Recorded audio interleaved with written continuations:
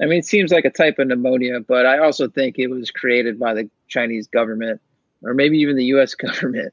I read that there was one clause in the trade deal that allows China to get out of it, and that's if something basically like this happens. So if you think about it, if China's already manipulating currency over the years, what's to stop them from manipulating a virus? Bootstrapped in the trenches, making moves, going all out. Every day handle business. You know that the hustle don't stop. Got my team, let's get it. Reviewing books and talk stocks. Steady, keep it moving.